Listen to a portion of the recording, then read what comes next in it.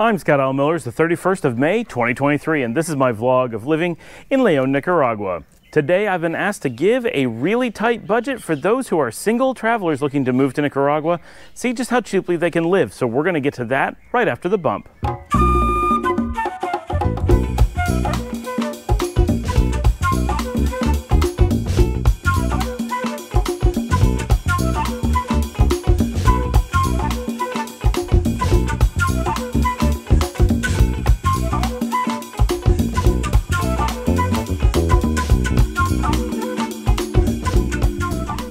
So for some people looking to move to Nicaragua, this may be about an economical decision, looking for a place where they can just go a lot farther on their budget. And so we're going to look today at just how cheaply we can go. And before we really dig into that, I want to talk a little bit about how people in Nicaragua actually live on their own. And it is common to see people who are surviving on a budget of less than $200 per month as an individual. Let's give some context to this.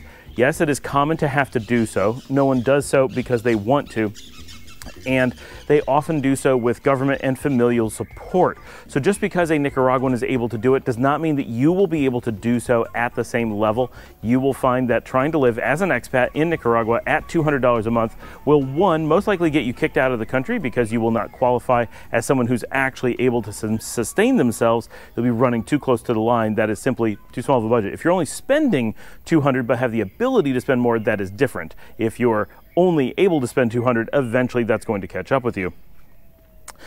For the most part, those who are running that close to the line are living with family with no rent. They are eating basically just rice and beans, maybe eggs most days, and that is being cooked and shared between a family, not something that they're preparing on their own. So even the cooking cost, for example, of the gas for heating up the stove is being shared among multiple people.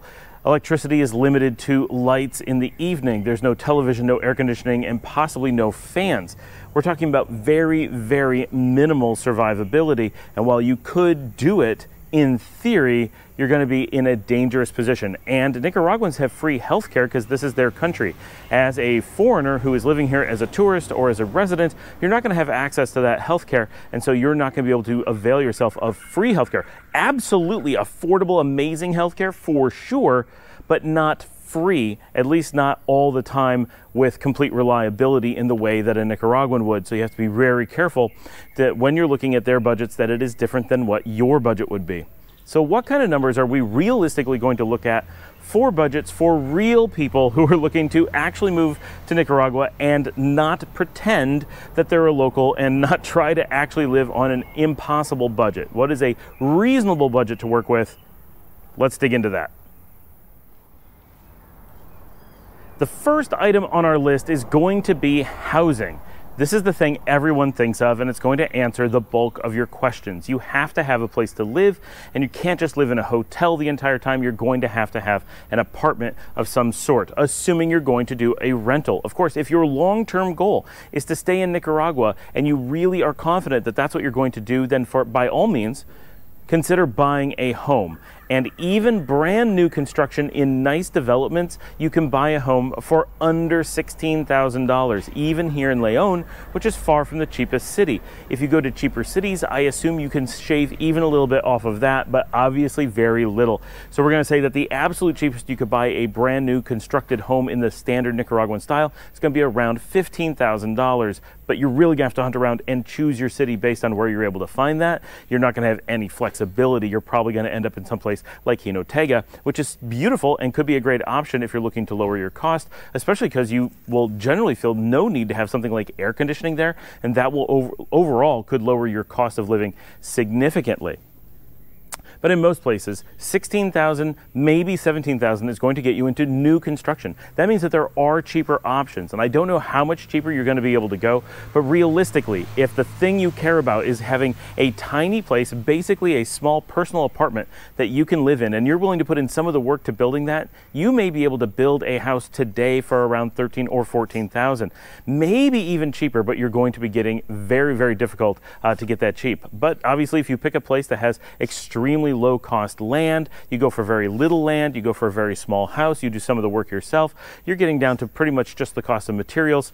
Theoretically, you could go quite a bit less. The point being, you could buy or construct a house for very low cost and then have essentially no housing costs going forward. If that's something that you want to do, that could be a way that you lower your long-term cost, but your immediate cost obviously will be a bit higher. But if you can save up and do that, or you have the money already prepared to do so, that could reduce this budget. We're going to start with a working number of $150 per month. Now, in what we have seen here in Leon, that is enough to get you that 16, actually a little bit higher, like an $18,000 house that is already built, ready to go, 2 bedrooms, 1 bath in a really nice neighborhood, very small, only about 360 square feet, but completely livable with your own kitchen, backyard, area to store things, room for working, room for sleeping, a little tiny living room space where you could set up, and basically a quite nice small 2-bedroom apartment, just 1 bath. Of course, it's not a place where you're likely to do a lot of entertaining, but even that you could do.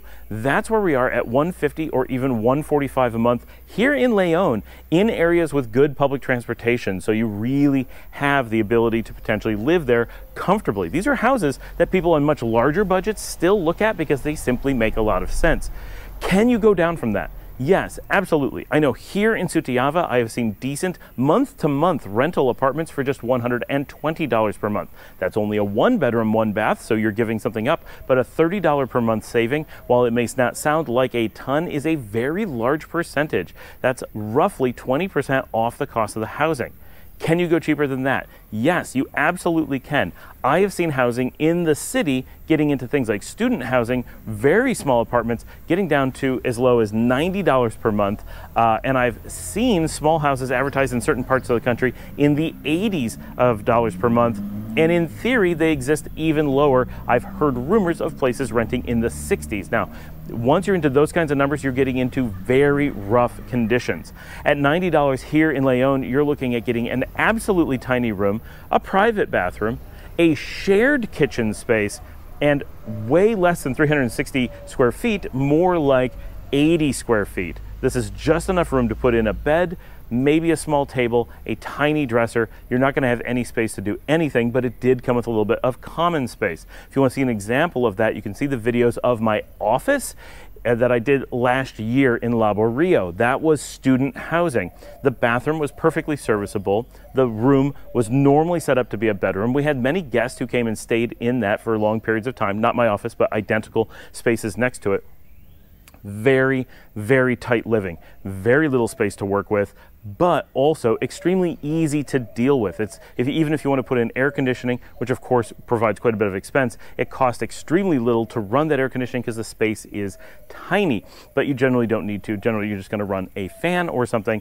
These places are designed for you not to spend a lot of time in them, so you have to think about that though. How do you plan to spend your time when you're here? And that will affect your budget. If you're planning on being out all the time and just walking around, and the only reason you do anything is to walk and explore and come back and live and sleep in your tiny house, then something like that could work just fine. But if it's going to make you go out and spend money at restaurants, that could throw your budget out of whack if we're talking about really tight budgets. So realistically, on the low end, we're going to say about $90 is the lowest that you could go here, and $150 is a number you should probably target. $120 is very reasonable, however, so if you are in a position where you absolutely have to reduce your budget to handle that, that's a realistic number that you as an expat can get into without a problem. Getting into things that are like $90, you're going to be searching very, very hard and probably be quite unhappy with what you find in the long run, but the options do exist. But I have seen places that look quite nice advertising at $84, and if that meets your needs, great, those things are out there. The more easy it is to find a place, the more targeted it is towards the middle classes and expats, and the more pricey it will be. So take that into consideration. As you get cheaper, it gets harder and harder to find, but that doesn't mean that gems aren't out there waiting for you. With your tiny house, you're going to have a power bill, and I'm going to estimate for this purpose to say it's going to be $50. That gives you plenty under most circumstances to have lights, power a computer, keep a TV on when you're using it, not run air conditioning, but even if you did that from time to time, you'd probably fall well within this envelope. Here at my large house where we have lots of people, we're able to keep that under $90 almost every month. We're generally in the 80s, and that's with many air conditioners and many computers running. So 50 is a conservative number. Now, I want to mention, we just talked about the house price. I said 150, and now we're adding 50 on for power. That takes you to a total of 200. But when I was talking about the student housing of 90, that one includes the power in a place that doesn't have air conditioning. So that would give you an entire budget of $90 for that incredibly small space instead of more or less 200 for a house with power. Of course, you can get under $50 for power if you're being good about keeping your lights off, only using LED bulbs, not running a computer when you don't need to, only charging your phone at cafes if you want to, whatever. You can do things to reduce that price. If you don't have air conditioning, it's pretty easy to keep that down. Just be aware that the things you run are going to use power, and it's easy to rack up bills when you don't think about it. Things like your refrigerator have to run a little bit harder here because it is warmer. Not a ton, but a little bit. Just be aware. In the student housing, you would generally not have a refrigerator, for example, or if you did, it would be a very small one, not a full size, just one you would slip under your desk so you can keep a few drinks and a few small food items. The cheaper you get with your housing, though, the harder it is to store things, the harder it is to buy in bulk, the harder it is to cook for yourself. So keep that in mind, that you may end up in a situation, as many people do who live in student housing, of going out to eat instead of cooking at home, and that can offset the advantage of that budget a little bit. So things you have to plan on. But for power, $50 is really a safe number, I think. It's going to be extremely rare for someone living on their own and putting any effort in at all to keeping the cost down to run afoul of that. And often you'll come in much lower. As I've said a few times, I do know people who lived in a much larger place, were conscious about their power, did work from home, so they were there with fans, with lights, with computers, and kept it at under $20 for a month, so you can certainly find ways to do that. And again, if you're looking at living in some place like I am in Leon, you're going to need air conditioning part of the time. We are extremely hot. Chinandega, even hotter. But if you're looking at Managua, going without air conditioning isn't that absurd. And if you're looking at Matagalpa, Esteli, or Jinotega, going without air conditioning is almost a no-brainer. Very few people are going to look to put in air conditioning up there. Yes, expats putting in really expensive new homes, they're going to put in air conditioning by default without thinking twice. But those people who are looking to buy existing homes or live like a Nicaraguan in any way whatsoever are going to immediately notice that air conditioning is something you just assume you don't have there, because most of the time you don't need it. It is so much cooler than here and so reliably the same temperature year round that it just isn't a factor. So keep that in mind. Not only are rents and purchasing property and most everything else cheaper in the highlands, but your need for power is lower in the highlands as well. Not only do you not need an air conditioner as much, that also means you don't need a fan as much. And by not running a fan, that's another of your large ticket electrical items. Nothing like air conditioning, but more than a light bulb. And it's something people often don't think about, that running fans uses more power than they normally assume. If you can just open your windows and let the breeze come through, you're going to get far less expensive cooling very effectively.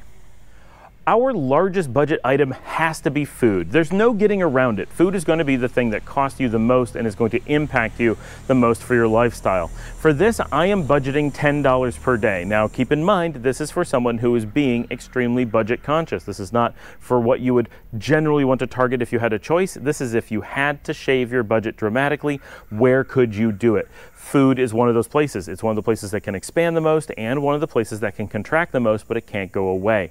At $10, I think you have enough buffer that you can live effectively pretty well. You'll need to be careful, you'll need to plan, but you can eat healthily and relatively easily. You can still go out to eat when you need to, and you can cook at home when you need to. It gives you flexibility. If you're traveling in any way, whether on foot or by bus, you're going to need to be able to eat, and if you were completely budget bound to eating at home, that would not let you. At $10, you can pretty much go anywhere in the country and you're okay. And if you need to, you could spend several days eating extremely simply at home to save up to go out for a nice meal here or there, even in Managua. My dog has decided to join me here. He is hanging out on the show. He just came up and stood by me. Yes. So At $10, this means that a meal at a fritanga, for example, is often about $3.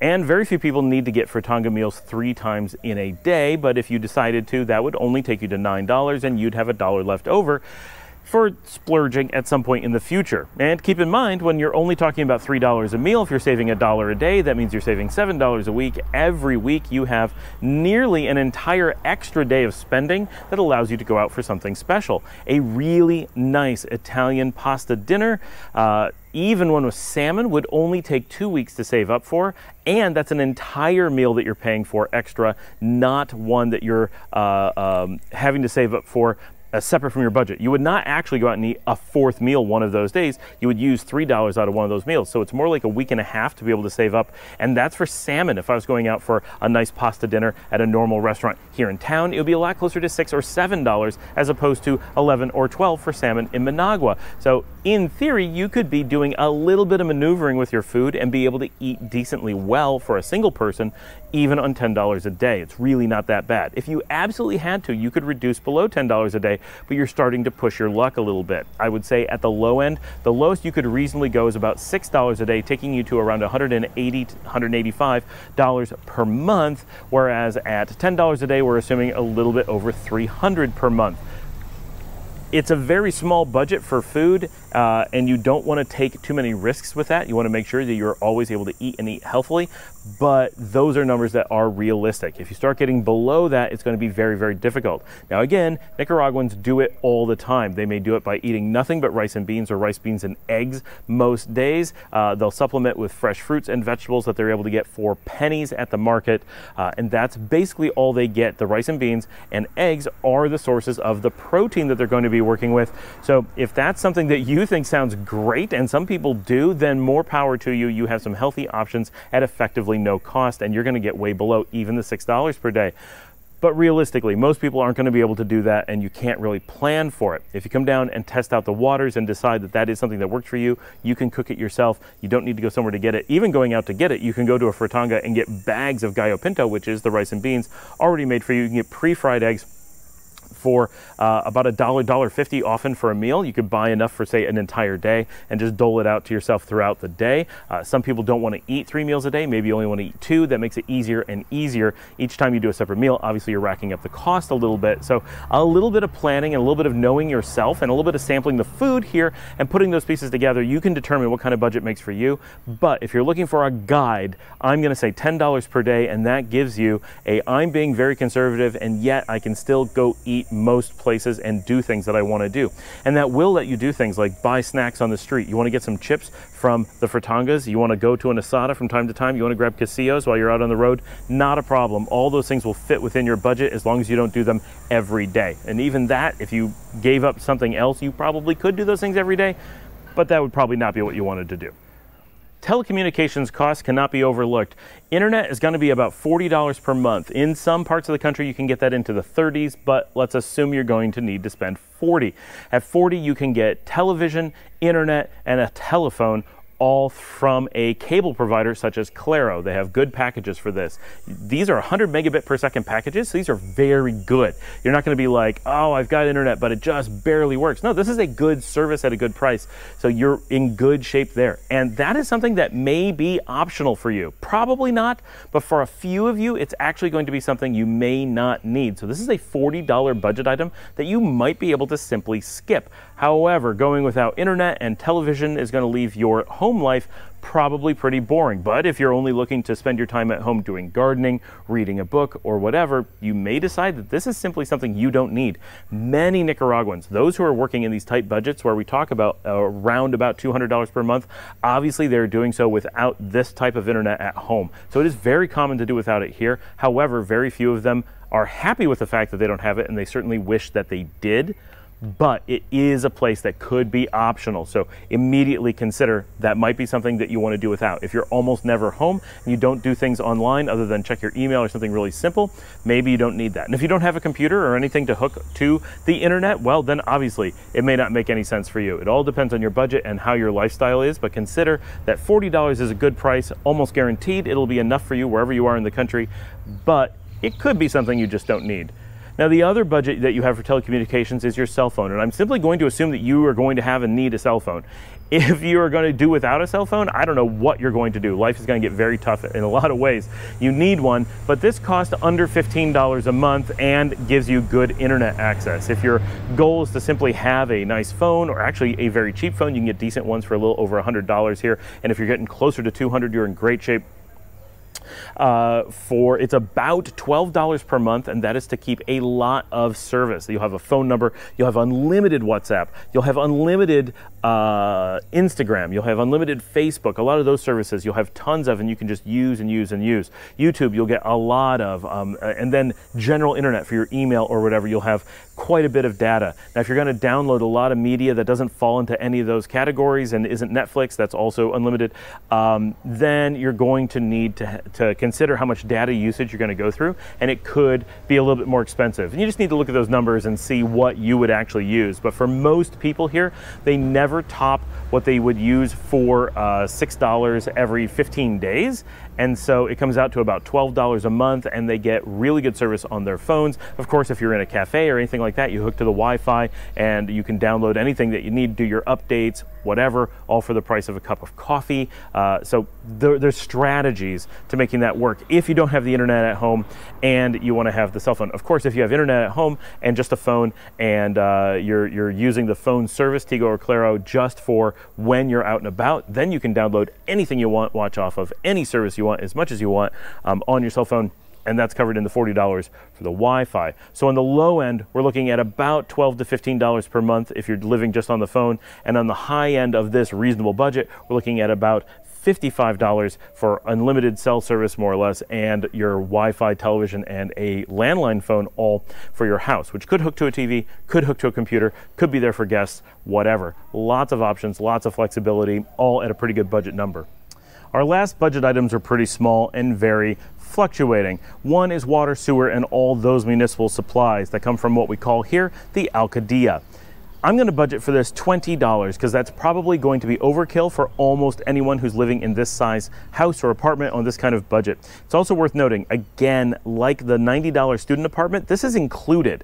So you don't have to pay for any of this. The $90 includes this, but if you have your own house, you're going to have to pay something. I bet $20 is very high for that. You're probably more like 5 to 10, but just in case, I want to leave you guys enough buffer in case something goes wrong and you have a water bill that you don't expect and you're like, I didn't have this budgeted. Why didn't Scott tell me? Yes, in case you leave your water on and water the lawn overnight, you need to have a little bit extra in there just in case. So we're going to say $20, but that's pretty safe. And the last thing is transportation. Again, I'm going to say $20 per month. This includes taxis, buses, and whatever. Now, you're going to need to either stay home and not go anywhere, or you're going to need to learn how to use the public transportation very effectively. That includes things like the city buses and the UCA buses and the chicken buses. Those will get you around the country for very little money and will allow you to actually go a fair number of places, except we don't have a budget for hotel rooms, so keep that in mind. But you could go to a large number of places by bus on this transportation budget and be in pretty good shape. And you could be able to go to the grocery store, run around the city, and do things that you need to do depending on where you live and what you want to do for that money. Now, what we have not included in this overall budget is anything like entertainment. You're going to have to figure that out, and it's going to be completely dependent on you. If you're not someone who's going to go out and pay for entertainment, then great, this budget is for you. We also didn't include healthcare. If you're a local, that is included for free. If you're like me, my budget is so low for healthcare that it is effectively free. I've spent something like $10 in the last 8 years, so where do you budget that? But if you're someone with health concerns or you want to have some protection, you need to be aware that there could need to be a budget for that. But your healthcare will be super cheap compared to anywhere else. You don't need to have insurance, at least while you are a tourist here and learning the budgets. By the time you're a resident, you will not need guidance from me on your budget. In many cases, it's simply going to be ridiculously cheap or never have a cost at all. If you have enough money set aside in case something happens, then you really don't need to spend anything unless something does, in which case simply have that buffer ready. So when we take all those numbers and we put them together, what do we come out to? We come out to a high side of about $600 per month. Remember, we could reduce the housing, we could eliminate the electric, we could eliminate the water, and we could reduce the food. So we could bring it down to below $500 possibly quite a bit, to more like 400 or 450. This is double or a little bit more than double what many Nicaraguans survive on, but they're not paying rent, they have family to support them, they're sharing costs, and they're not living well. So we don't want to try to get to those numbers. That is not our goal, but to have a realistic number of what you could live on and live decently well in a beautiful, safe country with great weather and beautiful things to go see and do for extremely low cost. You just want to go for walks, you just want to take photos. We don't have a budget for you to buy cameras, but if you already have one, go take lots of photos. Use your camera phone, take photos with that. That's budgeted. Great. Talk to your friends, go visit, use it as a launch pad for other things. $600 is a really realistic number that's going to allow you to have some choices in food, some choices in housing, some choices in where your money goes, and still be able to live. At $400 to $450, you're going to be taking what you can get for that. But if you're a person who only has $425, $450 per month, and you have to make it work within that average, Nicaragua can make that happen. You don't have to go to Southeast Asia to enable that. And keep in mind that your flights from most places to Nicaragua are pretty affordable. You don't want to be going in and out every day. That's going to ruin your budget real fast. But one flight to Asia is going to be months of living in Nicaragua, just in the flight, and that will offset an awful lot of lower cost living somewhere else. Thanks for joining me. Please remember to like and subscribe. Questions like this, absolutely get down there in the comments. Let me know what you think of this information, what you think of the budgets, what questions you have, what things do you want me to talk about. That's what that's for, or just say hi, whatever. Let me know how you like the music and the bump, those kinds of things. And if you'd like to support the channel, gotta have a link right up here. Buy me a coffee at buymeacoffee.com/Scott Allen Miller. That helps make the channel possible, helps us to afford all of the things we need to make this possible. And if you're looking for assistance in relocating to Nicaragua, Central America, you need someone to give you a tour, just talk on the phone, work through ideas with you, shoot us an email, info@relocatenicaragua.com. As always, tell your friends, share on social media, post the links wherever you can, and I will see all of you tomorrow.